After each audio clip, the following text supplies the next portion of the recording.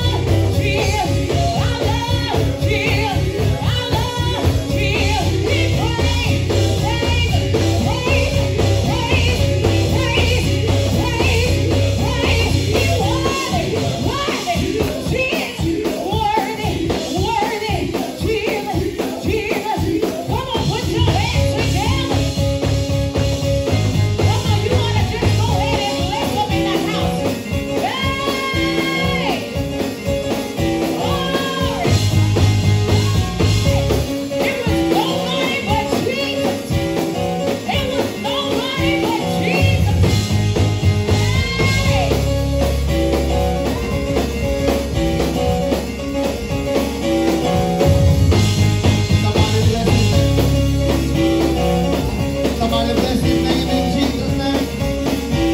Who saved you? Who delivered you? Somebody praise God in this house.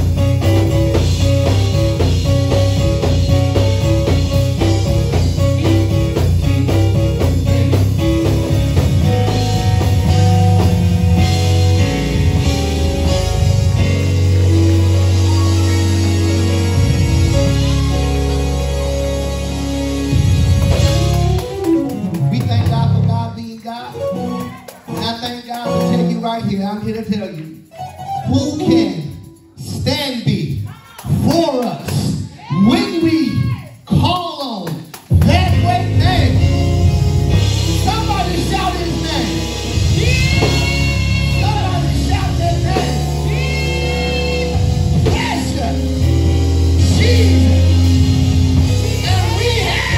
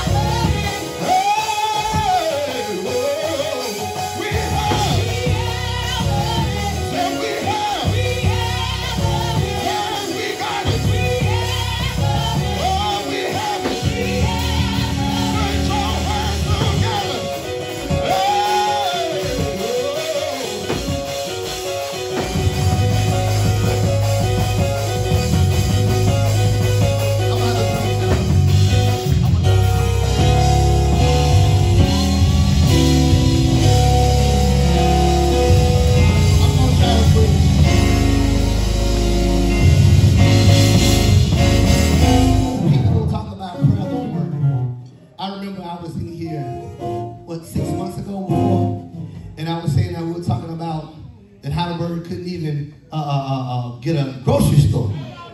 And I'm telling folks, stop worrying about people not supporting your business. Said, we can support a grocery store. We need groceries.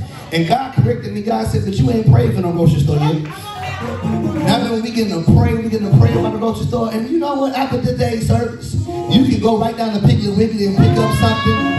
If you didn't get it last night, you can pick up something. I thank God as well, because I'm going to tell you one thing we don't like to hear, but it's true. Whenever God wants to do something, he sends a man and a woman to do it, to take care of it. I thank God that the man that spearheaded that campaign is right here in this building. We give honor what honor is due. Y'all better hear me. I don't care what anybody says. Y'all better understand that God sends a person. He sends a person. We want things to fall out the sky. No. God says, press down, shake it together, run it over, till men give to your work.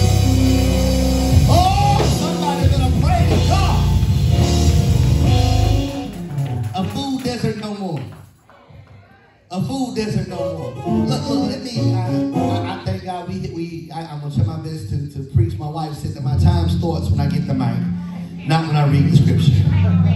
For the longest, elder, I thought my time started when I read the scripture. But I do praise God, I do honor God for God, for my apostle, for Mother Baker, for Elder Millsap, amen. First Lady Millsap, amen. Thank God for the Honorable Mayor Taylor and his lovely wife, amen, and their family with her. Thank God for all my elders, ministers, saints, and friends, everyone that takes to be in the house of the Lord. It's truly an honor to see you in the house. If you don't mind, we're going to go into the word of the Lord, so I do not hold you too long. I want to make sure you got time, and if you do got to go stop by Piggly Wiggly to pick up something that you can, amen? Amen, and thanks to all the August birthdays. I'm going to have to sacrifice this month, no. God bless you, amen, but you'll be receiving something soon, amen. 1 Samuel 16 and 17. While you're standing, I do want to make sure I get this right. So keep that number was the 26705, or was it? I'm sorry, I got it on my phone. I think it was 27. We want to make sure that we give you an update on what we're doing as far as, what was it, Shakita? I'm sorry. 2706 for the second quarter. Somebody give God a praise.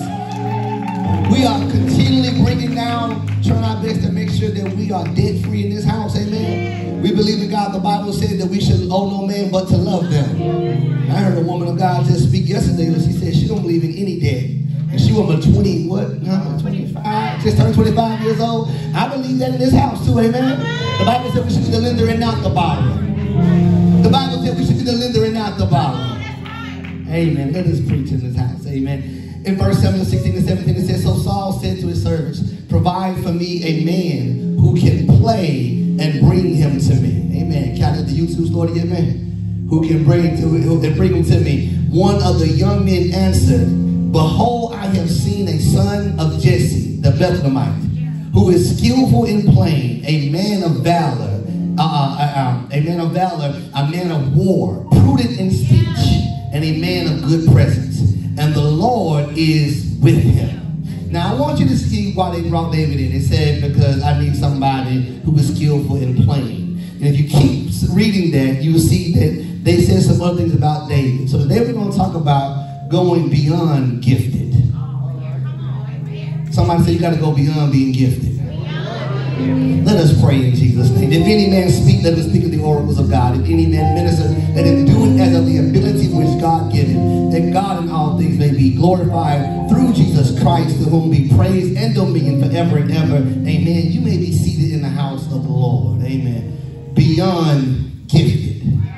All right, so I want to talk about gifts because, you know, we're in a charismatic move in the house of God where people believe in the gifts and the callings and everything of God. And so therefore, sometimes we get caught up in gifts that we forget that we must be more than just gifted.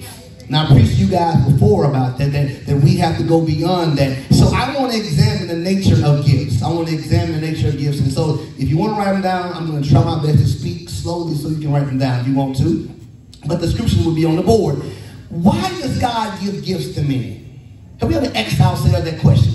Why does God gift people? Why does God give certain people certain gifts in the house of the Lord? And even if you're not in the house of the Lord, because we know the gifts and callings of God are without repentance, that they are irrevocable. And two things that means if you're not going to use it the right way, God will not take it away from you. Y'all better hear me. When we say, well, you know, that person lost the ability to sing because they were singing that I'm not in the church before the world, but sometimes they lose the ability to sing because they're not taking care of themselves. Y'all better hear me, you know, they're doing things to their vocal cords they should not be doing.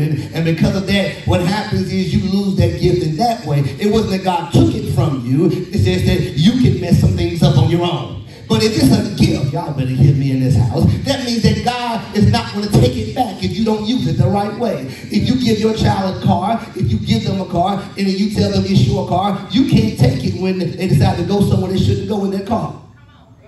Oh, we got quiet because y'all say, no, Pastor, I can take it back. If it's a gift, you can't take it back.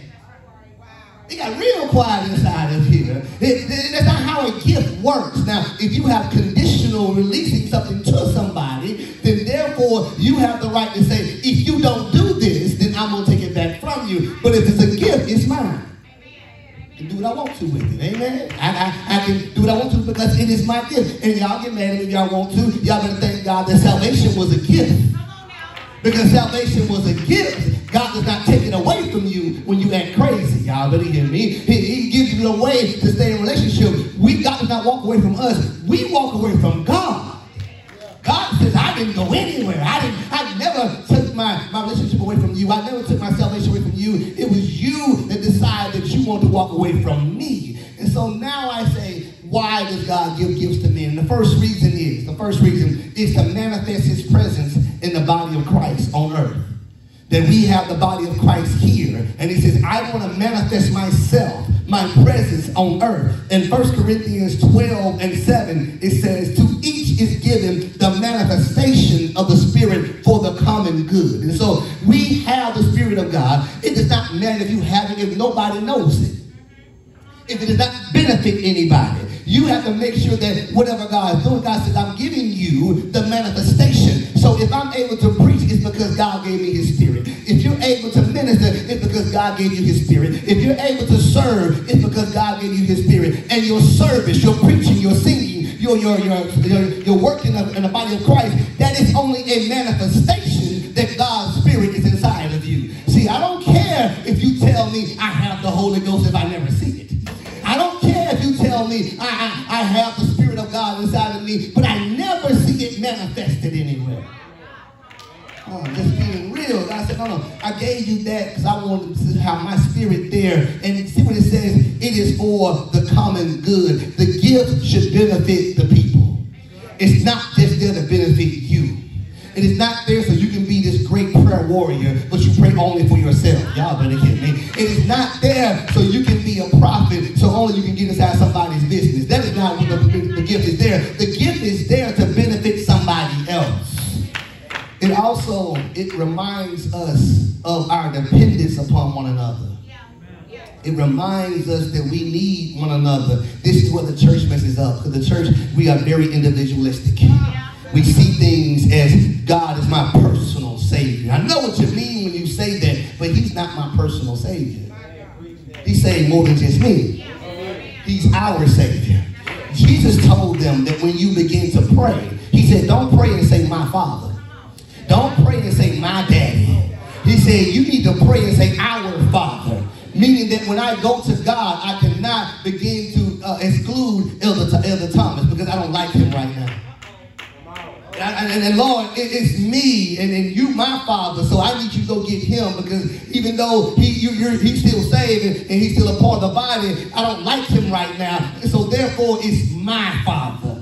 But the truth is, God said, when you pray, I want you to say our Father. Then I want you to not just talk to me and forget about him. Sorry, Elder, just sit to my right. You know how it is, amen.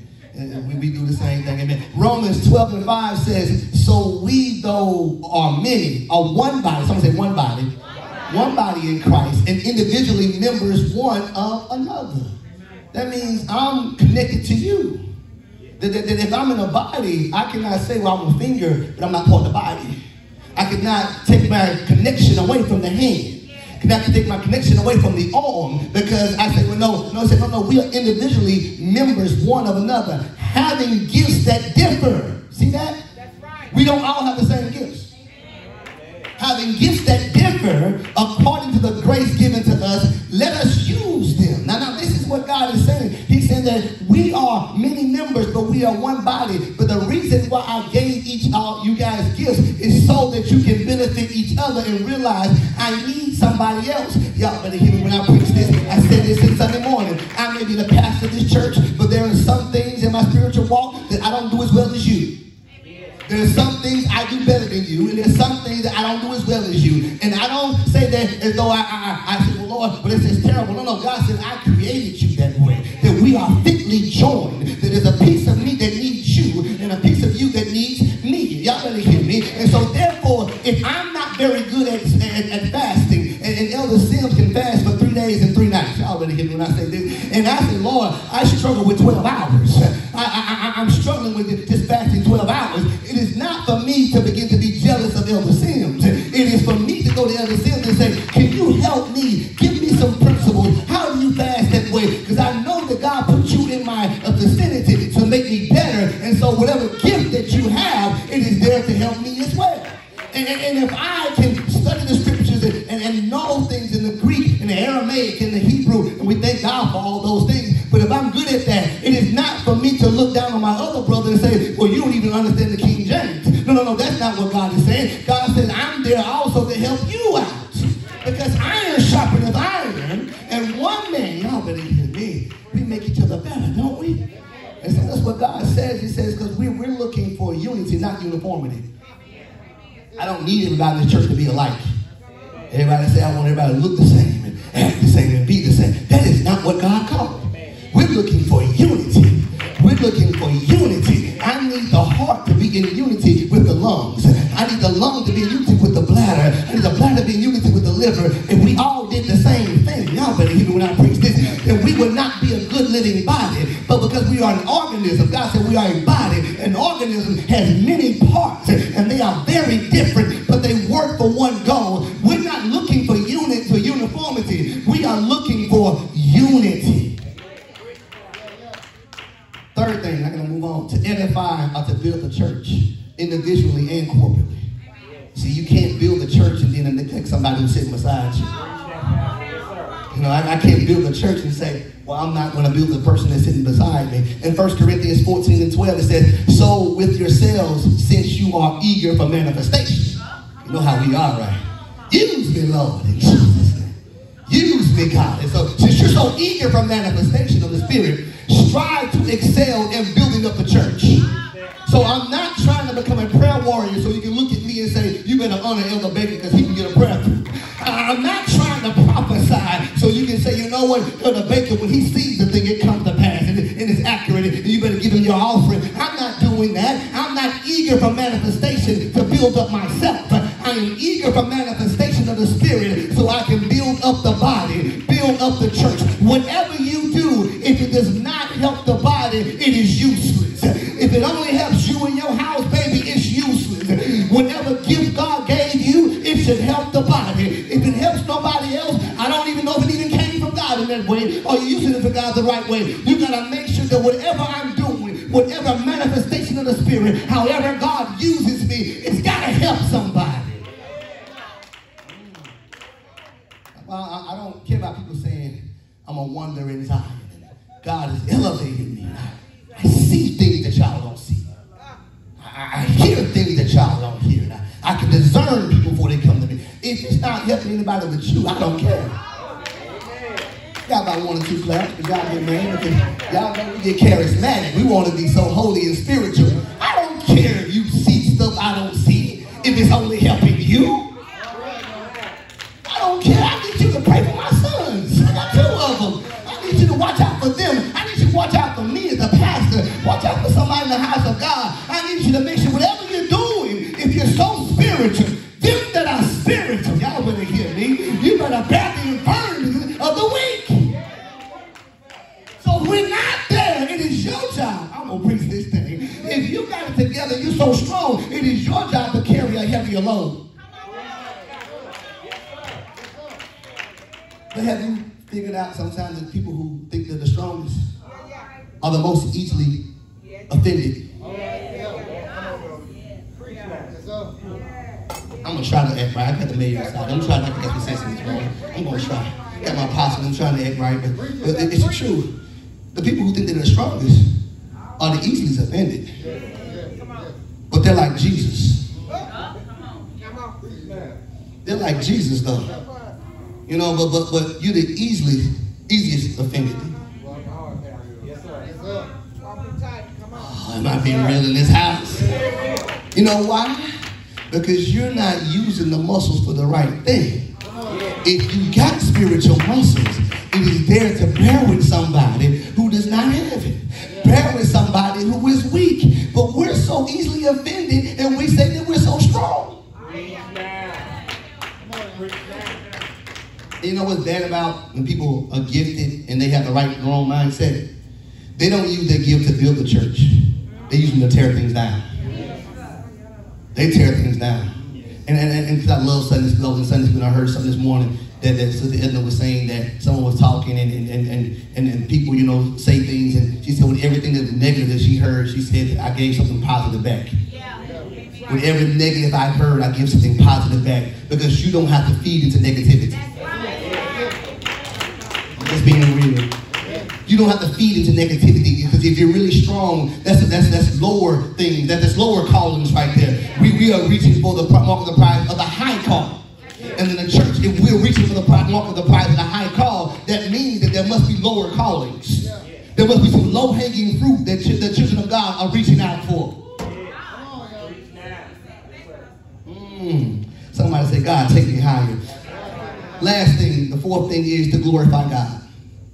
To glorify God. That's what we do. Matthew 5:16 says, in the same way, let your light shine before others, or before men. I'm in the English Standard Version. So that they may see your good works and give glory to your Father who is in heaven. So whatever I'm doing, yes, I'm doing the work, but the glory goes to God. Yes, I may do the service, but the glory goes to God. And everything I say, it has to be for the glory of God. See, this is what I like about good people of God, because they say, pastors, when you give them you tell them, hey, you did a great sermon, and you did a great job, and we have to say, well, all glory goes to God. Let me tell you something, that's for you too. Oh, yeah, quiet in the house. That when you do something and people say, great job, so no, all glory goes to God. When you do something and help someone, they say, well, you know, God did a great thing that you've done. You got to also say, no, all glory goes to God, because I only let my light shine so people can see my good works, but I want you not to glorify me. I need you to glorify God, because had it not been for the Lord on my side, had it not been for God, I would not be able to do this. There would not be a manifestation in my life of the Spirit of God. It is only the Spirit of God working through me. Everything we do is for the glory of God. We are to allow our light to shine by using our gifts to do good works. And as a result, they glorify the God that gifted us. Now let me get to David real quick, because David was gifted and his gift brought him into the palace. He said, God said, look, you know, he put his evil spirit upon Saul. He had a purpose for it. But then he said, you know, I'm going to bring in David. He said, I need to find somebody, because music, I told y'all that before, music begins to shift atmospheres. People say, why do we have musicians? Why do we give our musicians? Because I told you before that when prophets prophesy, the Bible says the minstrels played. It sets a certain atmosphere, a certain mood for things to happen. And so therefore, that spirit that was inside of Saul, they couldn't preach it out. The spirit that was inside of Saul, he couldn't shout it out. God said, no, I need you to find somebody that can play under the anointing of God, that is going to be able to play and shift the spirit out of you. And that's what happened with David. And it was David's gift that brought him to the palace. It was David's gift that got him noticed and called before Saul. And whatever God gave you is sufficient to get you into any room, hear me, that he wants you to be in. I will say it again. Whatever God gave you is sufficient to get you in any room that he wants you to be in. He said that David was out there, he was singing the sheep. He was singing to the sheep. He was a shepherd. But God says, now I got a man who was singing the sheep. I'm going to bring you before the king. And it was not the fact that David had a good Facebook presence. Y'all better get me. David was so good. And God said, I called you because I saw what you can do. And I need you to be in the palace. I need you to get in the room. Now, you're not going to be king right off. But I need you to be around the king.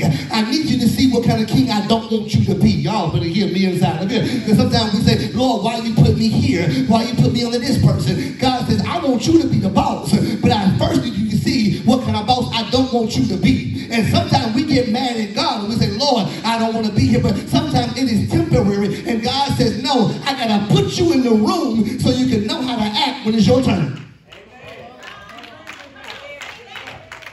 I've said it before and I'll say it again. My president, I don't know if she watching this, but my president on Monday, we had convocation. She spoke a word into me. I love it. She said, y'all wonder why I'm always on these boards and I'm going before Congress and doing this. She said, because I want a seat at the table. She said, if you don't have a seat at the table, you might be on the menu. Oh, you better hear me. This is why I tell people, you better get active in things, because if you don't have a seat at the table, you might be on the menu. And so God says, no, I need David before you become the king, before you begin to rule and take over my people. I need you to first have a seat at the table. I need you to watch some things. I need you to be groomed. And David was not only gifted, I'm going to preach this in a minute, but he was skillful. He was skillful. He took what God gave him and shifted it to a level of excellence by working at it so that he could do it skillfully. Just because you are called to do it don't mean that you do it skillfully. There's some people inside of here, you are gifted. It does not mean you're skillful. And to be skillful, you have got to be trained. You have got to be humbled. You've got to be disciplined. And we want to be skilled, but we don't want discipline. We want to be skilled, but we don't want to work hard. And God says, I know that you're gifted, but baby, everybody who's gifted, they're not always skilled. Raw talent is raw talent. I've seen plenty of people who go on America Got Talent, who goes on The Voice, and goes on American Idol, and then they say, you know, you can really sing, but you're not ready yet. You don't know how to really hit those runs. I know you can hit them, but you're not skillful yet. And he said, no, I need you to go back and work on it. And they come back the next year, and now they got some vocal lessons. And yeah, they were already gifted. They could already sing. They could sing before us, and we would shout. You know, church people, we're real nice. Y'all make me think I can sing every now and then. We're real nice inside of here. But when I go before the nations, I gotta be skillful. I gotta be more than just gifted. This is why in the house of God, sometimes you say, Pastor, why don't you use that person? Why don't you use that person? They're gifted, but baby, they ain't skilled yet. They're not disciplined yet. They not have the right work upon them. And the level of skill, it separates the chosen from the called. For many are called, but few are chosen. It's the level of skill. How well do you do what you do? Anybody can do things, but you do it the right way. I thank God for when we have programs, we gotta have somebody out there to greet people at the door to make sure they come in. Have somebody to park cars. Anybody can park cars, but some people do it skillfully. Anybody can take care of the man of God when they come in the house of God. Some people do it skillfully. Oh, y'all better hear me when I say this. And sometimes that's why we're not where we should be, is because we are gifted, but we're not skillful. Let me move on. We should all seek to use our gift in the most effective and the most skillful way. That way we become a benefit to the kingdom. But guess what? David was beyond gifted. 4 things, and I'm getting out your way. Real quickly, you must go beyond gifted. Somebody say beyond gifted. The Bible talks about David, and he says that, you know, he's skillful in playing, but he said also he's a man of valor and a man of war. You see, we got to be a courageous warrior. I want to tell you something. It is pointless to be gifted, but do not have the courage to do what you got to do. Don't matter if you can fight if you won't fight. Don't matter if you can. That's theory. Then there's practice. And sometimes it takes a lot of courage to go from theory to practice. No. Just, you know, we got some people who've been in the military, you know, been in the army. They showed us how to shoot, showed us how to do certain things. But to go out there and actually do it, it takes some courage. I was a basic training with someone who got in the foxhole, and he had been in ROTC, knew how to drill and knew how to march and do all these things. They made him a squad leader and everything. And I was hearing some things from back when I was on a detail that morning, and it was, I said, you know, so-and-so, they said he about to get kicked out. He about to go home. I said, what happened? He said he got inside the foxhole, and he freaked out.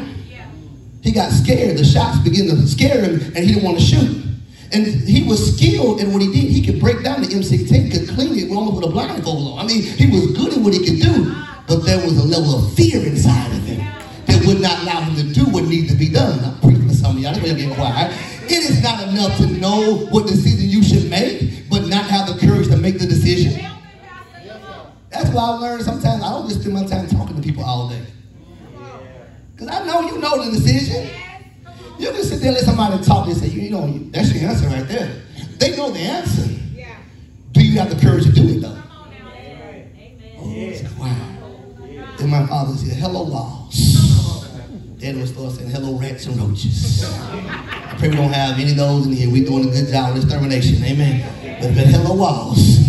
1 Chronicles 28:20. This is David talking to his son.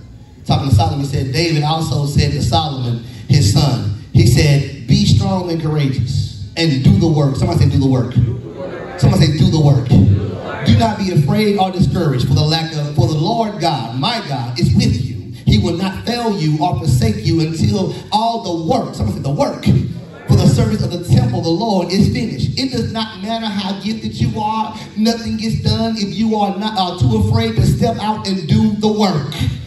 Thinking about it is one thing. Praying on it was one thing. Being inside this altar when I lay hands on you and tell you what God has sent you to do, maybe that's one thing. Fasting for 3 nights and for 3 days, that is one thing. But if you guys say, Lord, after I know what to do, stir up my spirit, or begin to work on me on the inside so I have the courage to make the decisions, to do the work, because nothing gets done if people don't work. I'll preach this inside of here, because talk only brings poverty, but all hard work brings a profit. That is Proverbs right there. You have got to do the work. The Bible says that he shall be like a tree planted by rivers of water, and whatsoever he does, what? He doeth shall prosper. Not what you're thinking about, not what you're praying for. Whatever you do shall prosper. Sometimes while you praying, begin to shift your prayers. Lord, I know what to do. Begin to edify me. I know what to do. Begin to build me up so I can go out and fight the battle. Because I do not want to have the skill, have the ability, but not have the courage to do what I got to do. Can I preach to 5 people and I tell you that's the only thing that's stopping you right now in your life? God says, I'm here. I got your back. You just scared. You just scared. That's all it is. Stop telling people I'm waiting on the Lord. God said, no, you ain't waiting on me. I'm right here. I got your back. As soon as you swing, I'm jumping in. Who had friends like that back in the day?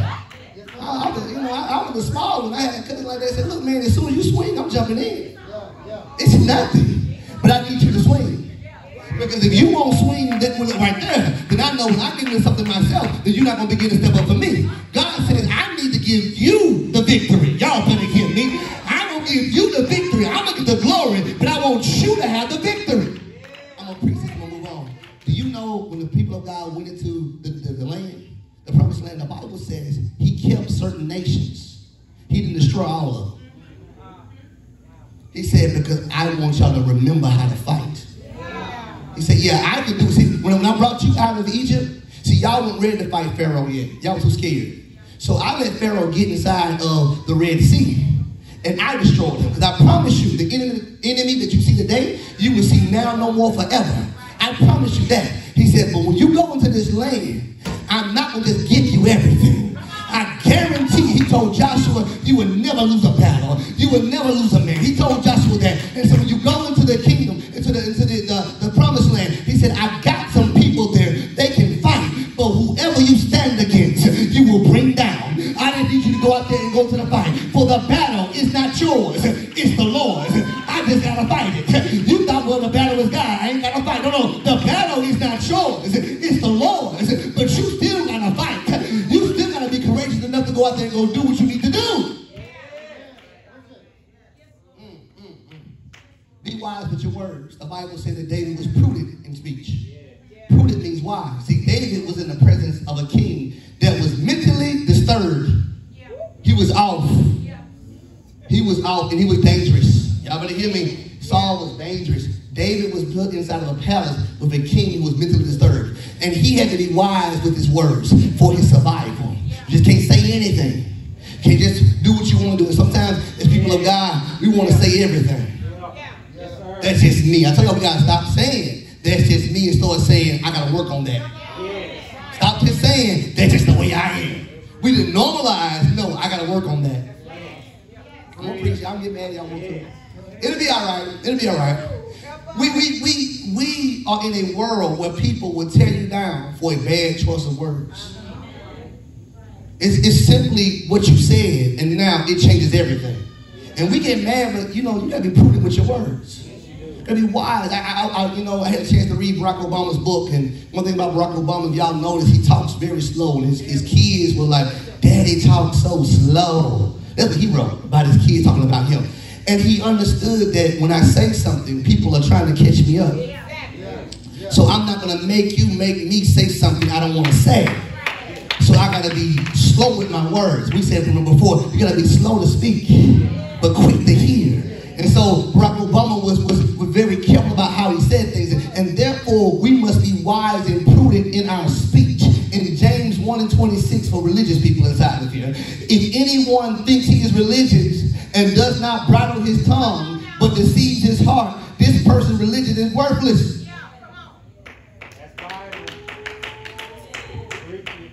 Pastor, I've been saved 30 years. I was saved before you were born. I've been in this thing. Change your diapers. I know the Lord. He heard my cry. Amen. But say some of the craziest things.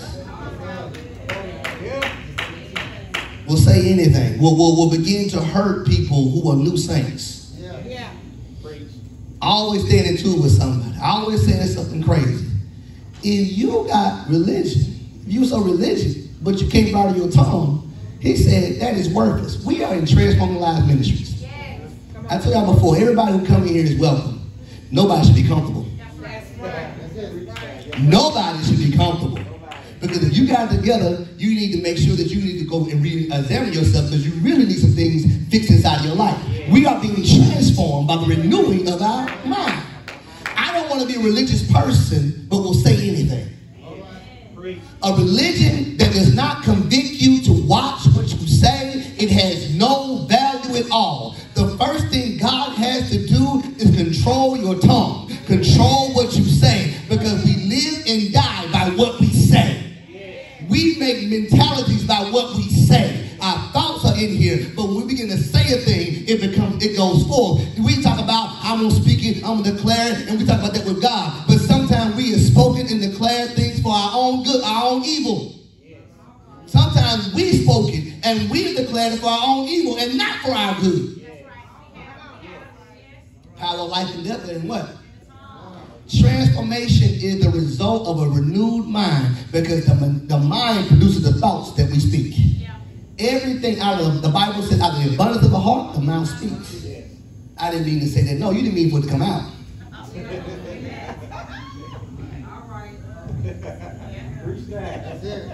Am I being real in this house? No, I didn't mean for it to come out. I didn't want to say that.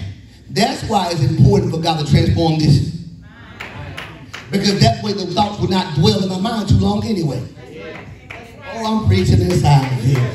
Sometimes you can have it in your mind for too long. You dwell on it too long. When you get angry, things come out of you, because out of the abundance of the heart, the mouth speaks. That's why I say, Lord, before it becomes a problem, let me pray now. Let me be on the altar now. Lord, why is a thought in my mind? And I preached this before, and some of y'all didn't like when I said it, but it's okay. You got to start saying, Lord, I got a problem with so-and-so. Stop lying. You know your heart anyway. Stop lying. I don't like so-and-so. It ain't right. No. Don't lie to yourself. I don't like this person. And I cannot effectively love this person if I don't particularly like them. So, Lord, I need you to work on me and make sure that I can see them the way you see them. Because though I don't like them, you chose to create them. And you love them. Y'all better hear me. You have a desire for their life. And so, Lord, I need you to work on me before I say something that I don't want to say. Let me preach this thing. Too often we talk ourselves out of a blessing. We talk ourselves out of a new level. In Proverbs 13:3, it says, he who guards his mouth protects his life. But the one who opens his lips invites his own ruin. We blame everybody about what we said. You shouldn't have said it. Shouldn't have said it. And we blame everybody else. No. They would not have known what you thought until you said it. For even a fool is considered wise when he keeps his mouth closed. That's Proverbs 2, right? That's Proverbs as well. So our words are too consequential for us not to use them wisely. You have to care about how you look. Now this was interesting, because it said that David was a man of good presence. You got to care about how you look physically and spiritually. I say, Pastor, talking about this. Too often as Christians, we forget that if our God is so good, and he's so good to us, we are sitting in a world of mixed signal by looking so bad. You want to hear that one? I want to follow your God, but you always look terrible. Always sad. Always busted and disgusted. Always got a frown on your face. But you telling me the joy of the Lord is your strength? You telling me that God will give you peace? You telling me that God has been good to you? If he has been good to you, what does he do to his enemies? Am I being real in this house? It costs you nothing to smile. It costs you nothing to have a good countenance. The Bible says David was a good-looking man, not just about his presence, how he physically looked, but about how he carried himself. You're not going to tell me somebody wrote Psalm 23 will not have a smile on his face. You're not going to tell me somebody who shouted to a point and danced before God to where his clothes fell off is not going to have a smile on his face. He carried himself in a way that people knew that his God must be somebody. I've learned something. I've gone through times where I felt a little down. I felt a little discouraged by stuff, and I've gone through. You know what I've learned to do? The next morning, I pick out my best outfit. I pick out my best outfit. Go to the barber shop, get a good haircut. Because if I don't feel good, I'm going to look good. You don't want to hear that inside there. If I don't feel good, I'm going to at least look good. Because when I step out of the house, I'm not just representing Daniel. Y'all better hear me. I am representing my church. And I'm also representing my God. And I got to make sure when I'm around people who don't believe in my God, that even if I go through, baby, I still look good. I don't look like what I'm going through. I don't look like what's happening inside of my life. That's the kind of God that I serve, that I can have peace in the middle of a storm. I serve a God that will sleep at the bottom of a boat when the storm was going on, so I can at least go to work the next day and be sharp. Y'all better hear me inside of it. If I don't want to serve your God, you look crazy. I'm just being real. I don't want to serve no God. You look bad. When I was young, I was my oldest, and I was young. He was a little baby, and I went with my dad, and we were going to get some wood cut, and he would get some trees harvested and everything. And this man, he said something. He told me about my son. He said he looks well looks to. I didn't know what he meant by that. I'm not that old. I didn't know what he meant. He said he looks well looks to. And I said, Dad, what does he mean? Daddy said he means that he like he been looked after well. So he looked at my son and said, you've been taking care of that son. When somebody see me when I walk out, y'all better hear me. I want them to say he been well looks to. That his God takes care of him. His God been blessing him. He may be going through some things in his life right now, but his God is taking care of him. You may not know all I'm going through, may not know my troubles and my trials, but when I walk out, I'm going to make sure you know I'm a child of the King. I'm a peculiar person. I'm from a holy nation. I've been called to show forth the praises of God. When you see me, I want you to know that he can look after you too. He can bless you too. He can make you look good too. I don't care if you got no pocket money in your pocket. You can still smile. My bills are not paid. God is still my provider. He's still my source. Give me some scripture, Pastor. Because when I feel bad, I want everybody to feel bad around me. That's how we are sometimes. You know, they ain't even, I was looking bad the whole time in service. Nobody came on and said nothing to me. You know how we do it? You know, they just went praising the Lord. They ain't thinking about me. Maybe you should praise the Lord. Because in your worst day, he feel good. Anyway, Matthew 6 and 17. But when you fast, anoint your head and wash your face, that your fasting may not be seen by others, but your Father who is in secret, and your Father who sees in secret will reward you openly, right? So this is what we got to understand, that even if I'm fasting, believe me, if I'm fasting, I'm going through. But God said, don't go there and look like you're going through. I'm telling you, I like to eat. Been in my mama's house this whole weekend. I think I probably gained about 3 pounds this weekend alone. No, I like to eat. So if I'm fasting, I'm going through. But it's not for me to go out there and make people think that I'm fasting. Know that I'm fasting. When I walk out, I'm going to look like nothing's going on at all. Because I still represent my God. So if I can do that when I'm fasting, I can do that when I'm going through. I want to make sure I'm a person that when I walk out, Lord, let me realize I may come into contact with somebody who needs to see somebody who's happily in relationship with God, who's happily connected with God. They need to see somebody with joy because they have no joy. Lord, when I walk out, let me make sure I still look good. Decide to look good no matter the circumstances. Tell your neighbor, make sure you look good. No, tell them again, make sure you look good. Make sure they heard when I say that. Put on these church shirts and these Jesus love me shirts and looking crazy. Come on now. I want people to know that my God take care of me. Oh, my God take care of me. Oh, when things are going crazy, I don't care. My God takes care of me. I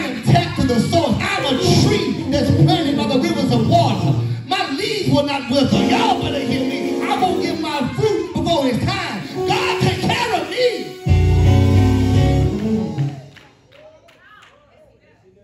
I had my Bible to come to church. Y'all know my Bible. I had my Bible to come to church. I always come and say, look, I gotta look good, man. I represent God. I represent God. I have to look good. I represent God. And you can get mad and say, Pastor, you just vain. You just vain. No. I brag on my God. I have a good God. I want to make sure people that know that when you serve God, there are benefits to those things. That's why we don't win the children over now. You don't want to hear that. They probably don't hear bring children over because we get saved and give up and don't care. No, I'm going to look good spiritually. I'm going to look good physically. Amen. You want to. Make sure that God is with you. My last point. God is only obligated to his word. And he is with those that seek to obey his will for their lives. The Bible says, lastly, that the Lord is with him. They said, make sure you know he can play, he can fight, he looks good, he talks well, but God is with this man. That is how we make sure that God is with you. Never go anywhere or do anything unless God is with you, and there are requirements for his presence. Look in 2 Corinthians 2 and 31, 13 and 11. 2 Corinthians 13 and 11. Finally, brothers, rejoice. Aim for restoration. Y'all believe when I say this? He says, one, make sure you're a person who praises God. Because people who praise God, God is with them. The Bible says he dwells in the praises of his people. So therefore, if you're a praiser, God comes down and visits you. But also he says, aim for restoration. That when I see somebody who is not doing what they should be doing, I'm not aiming to condemn them. I'm aiming for restoration. I'm not aiming to send them out. I'm aiming for restoration. If you're somebody who wants to convict and condemn people, this is not the place for you. You got to aim for restoration. The devil only gets glory when people are condemned. The God said he did not come to condemn the world, but he came to save the world. And so we aim for restoration. It says comfort one another. When you are somebody who look at somebody and say, Lord, I need to comfort that person. I don't have to know everything that's going on inside your life. I don't have to know all the details of what happened. I just want to be there and comfort you. And when you agree with one another, be a person who's not disagreeable all the time. You can disagree, but don't be disagreeable. I'm going to preach this thing. When you live in peace, and the God of love and peace will be with you. When you have that kind of mind, that's when God walks with you. I don't care how good you speak in tongues. You can speak a whole book in tongues. That's fine. But I want to make sure, do you aim for restoration? Do you comfort people? I don't care if you can prophesy my name and tell me what my address is. Oh, witches can do that.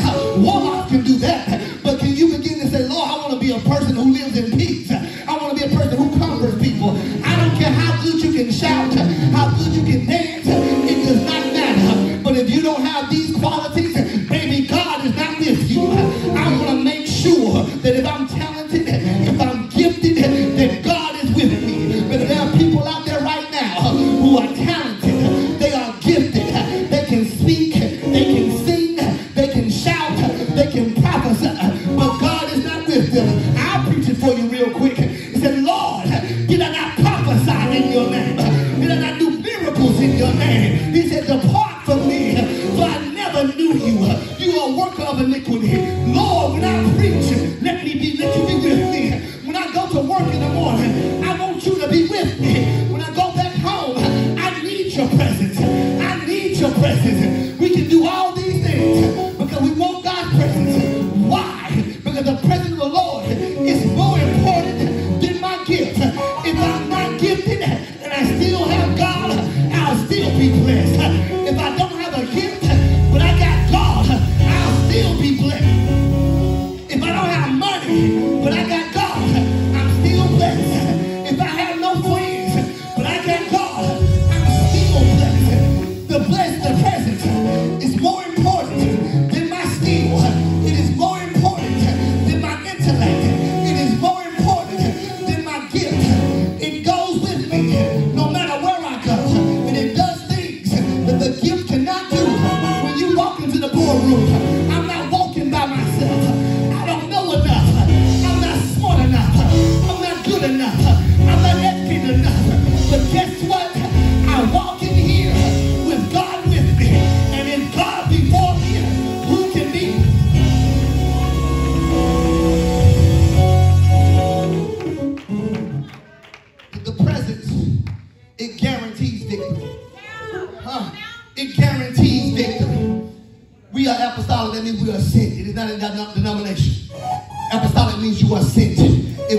sends you, that means he equipped you.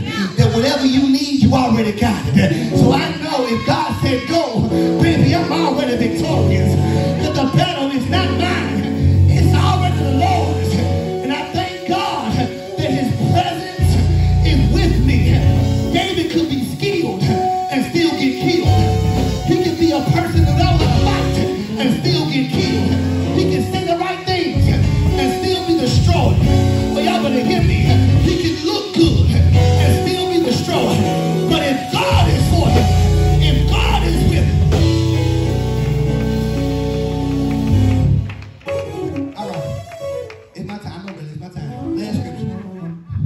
Romans 8:31. It talks about, I should have read the other one before that, about all the things that will happen to people who love God. He said we are killed all the day long.